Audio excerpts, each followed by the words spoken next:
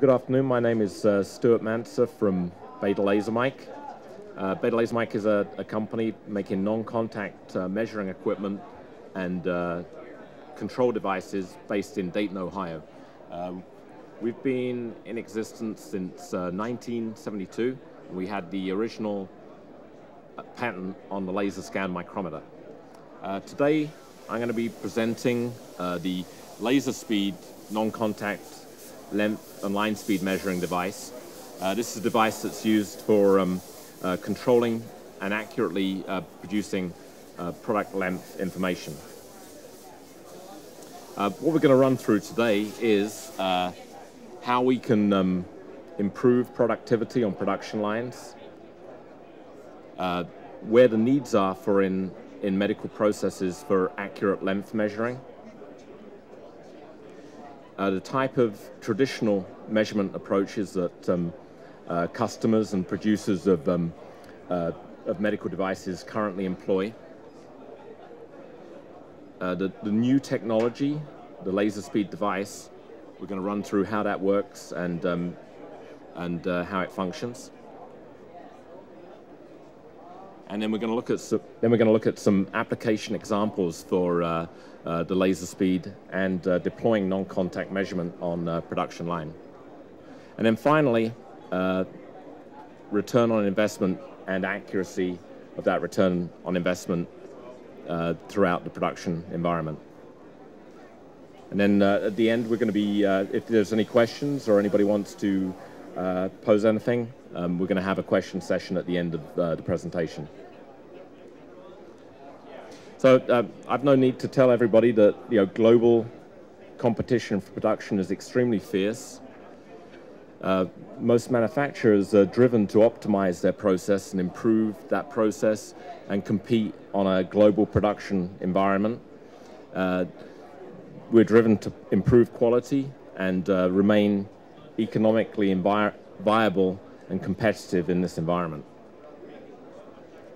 The problem we're going to pose here is that length and line speed measurement inaccuracies cause a lot of scrap, rework, quality issues, and material waste, and in some cases where it's extreme product returns as well. The good news is with the advent of non-contact laser velocimetry, there is a option for providing an accurate measurement solution for length and line speed.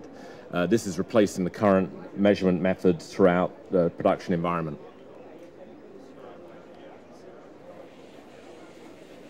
Now we're going to run through where these units might be deployed and used in the production environment.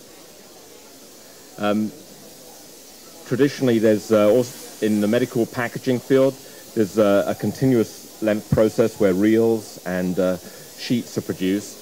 Also with medical devices, we might be cutting those medical tubes to length, and there's tolerances involved in cutting those tubings to length as well.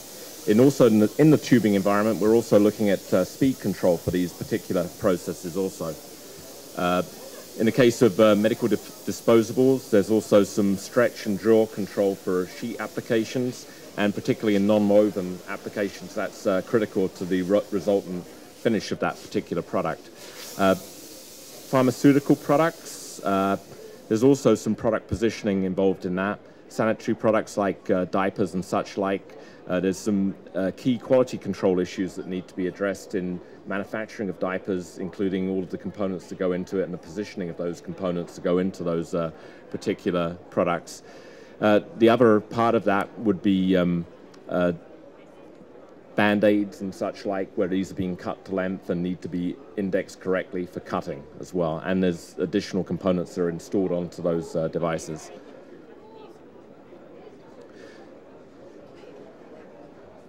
The current measurement approaches for length and line speed normally involve contact encoders, which would actually run on the product or run on associated product with run on associated machinery with these products like shafts, wheels, and such like.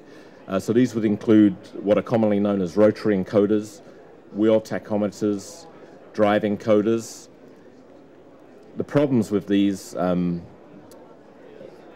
traditionally slippage, where the wheel has to contact that product with friction, and it's going to be jumping around and causing some sort of slippage of the product and reduction in accuracy. The day-to-day wear of the wheel causing an inaccuracy in calibration. If you're doing an adhesive product or something similar, there's also a chance of debris build up on the wheel, causing a lack of calibration and an increase in the inaccuracy as well. In some cases as well, to ensure that there's no slippage, the actual encoder has to be applied to the product with such friction that causes marking of that product and damage of that product. That's particularly prevalent in some thin films, flexible, and other products that are on a web basis. So, and then the final problem with these devices is calibration and service of these as well.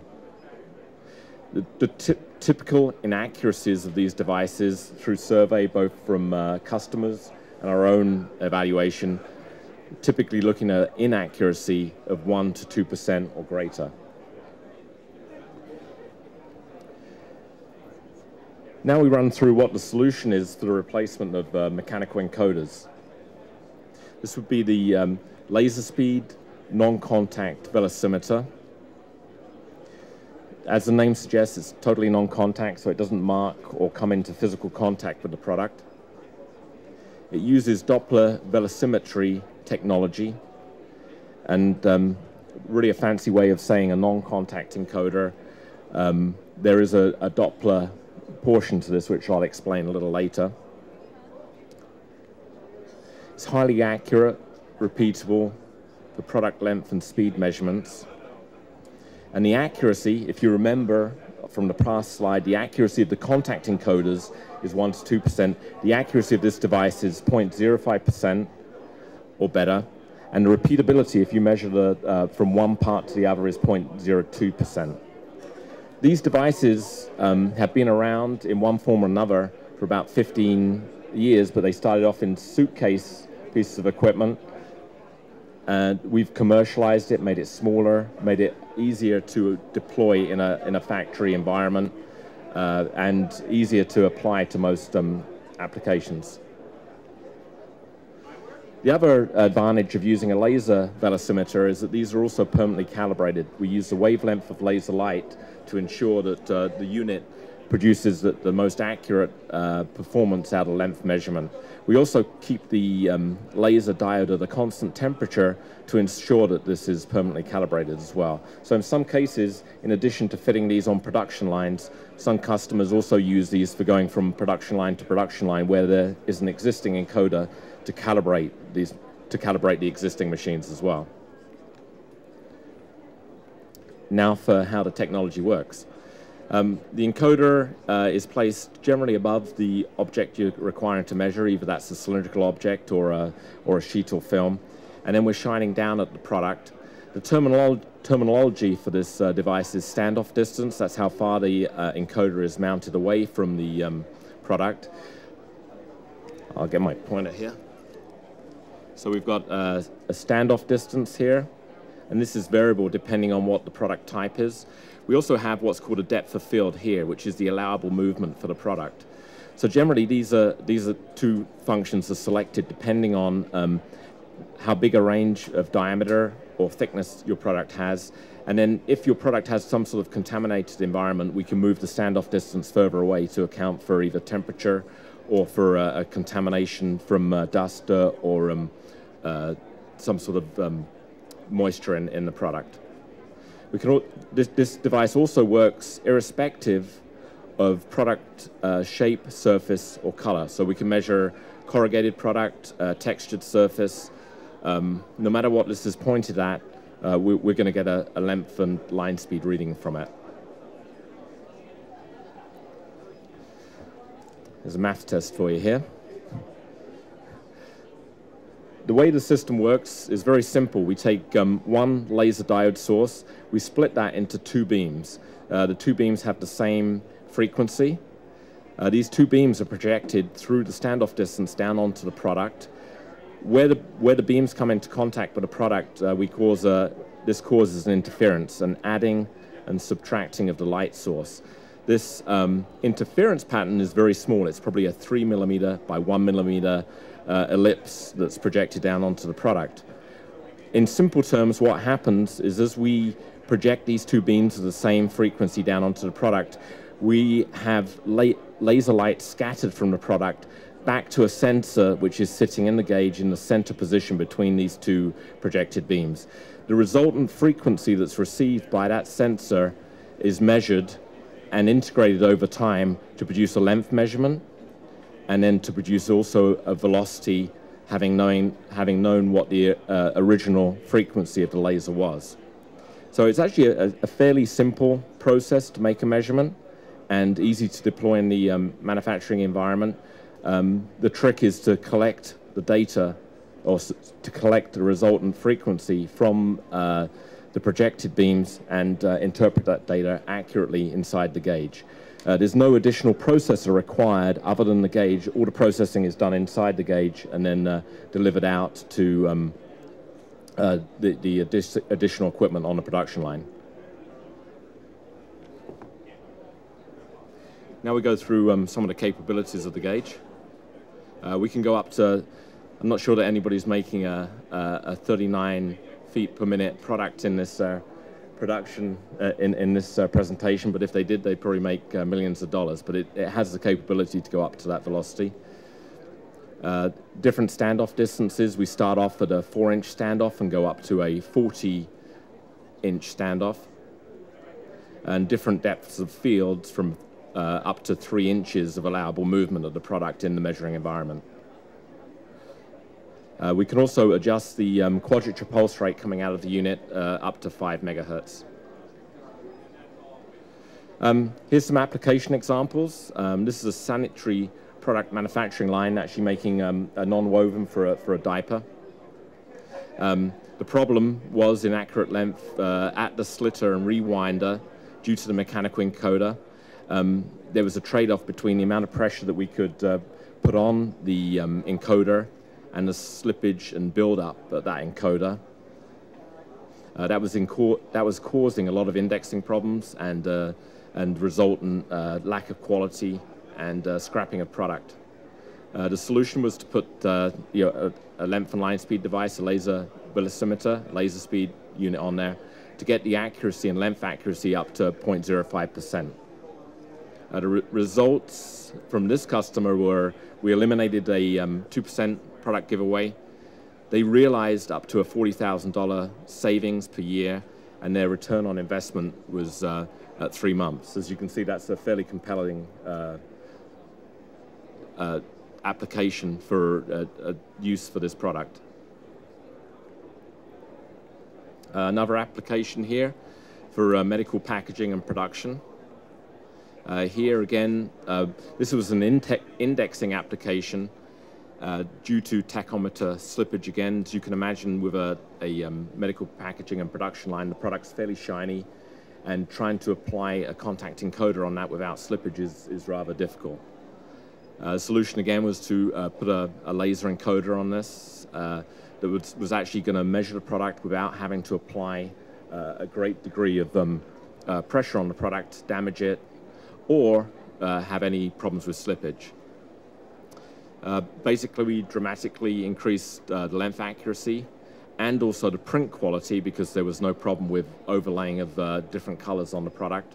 We reduced the scrap of the product, and one of the big things that we find comes out from our customers is a decrease in maintenance. What is surprising from us is that we've actually sold this product predominantly on return on investment. But one of the big factors that comes out is that customers are spending a lot of time on maintaining their mechanical encoders and trying to get accurate calibrated results out of them. A big part of that return on investment is decreased maintenance.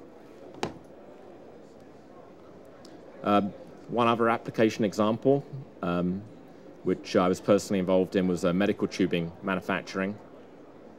Length and line speeds and inaccuracies on flexible tubings and other types of tubings is up to and including one. It's got 1% there, but we are actually up at about 5% on one application on cut-to-length applications. Normally the encoder is built into the puller, and that, if that puller isn't properly adjusted and doesn't pinch the product correctly in the production environment, it causes slippage. So they had excessive slippage problems, inaccuracies, and trying to cut these lengths of tubes was a distinct problem. The results here was we put the laser encoder on the output side of the Caterpillar puller on the tube production line. We improved the cut-to-length accuracy and the shrinkage factor on that tube as well. We reduced product waste, scrap, and again, returned a higher quality product and saved the company money. Here's a typical ROI for measurement accuracy. Depending on what the production facility operation time is, but 355 production days per year, 22 hours of production a day. Line rate production was 210 feet per minute. And we can then look at how much the material was and the overhead was of that product. Current encoder accuracy, we're being very generous here and saying it's 1.5%. The total giveaway based on length is $88,000. Traditionally, on a lot of these production lines, people look at finite dimensions like thickness, diameter, product caliper, and people do forget to look at the length of the product because it's quite easy, and our company is involved in measuring thickness and diameter and producing thickness and diameter machines that go in and control a production line. But what a lot of people forget to look at is, on a continuous production line, what the cost of that increase or inaccurate length is on the production line. That's why there's some significant savings to be had by getting that feature of a production line under control. So savings are realized by obviously minimizing product waste, reducing product shortages and overages. If you can measure it, you can do something about it, basically. Increasing the product quality delivered to your customer. Eliminating maintenance, you don't have to go in and calibrate the contact devices. Minimizing downtime. When you calibrate those contact devices, you have to take the production line down. And also lowering the cost of ownership of that contact device or electro-optic encoder. So the conclusion is that it's important that medical manufacturers look at proven ways to increase profitability, product quality, and the bottom line. Implementing high accurate length and line speed measurement is key, and non-contact laser encoder has been proven in many, many processes to help you reduce that giveaway and scrap on the product. And so the result is precision length speed measurements for today's quality-driven manufacturers. Basically, as I said before, if you can measure it, you can do something about it, you can improve the quality, and starting that is by having a device that you can rely on and can produce higher quality measurement results so that you can know how to, so you can reduce your giveaway and scrap. It's the end of my presentation. Does anybody have any questions?